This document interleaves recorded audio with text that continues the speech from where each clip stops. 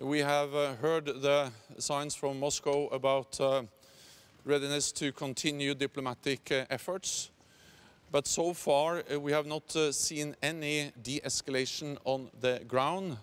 On the contrary, it appears that Russia continues the military build-up.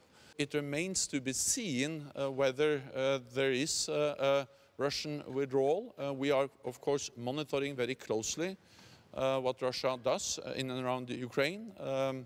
What we see is that they have increased the number of troops and more troops are on their way. So far, no de-escalation, but of course we hear also the messages about diplomacy and we are ready to engage in diplomatic efforts with Russia.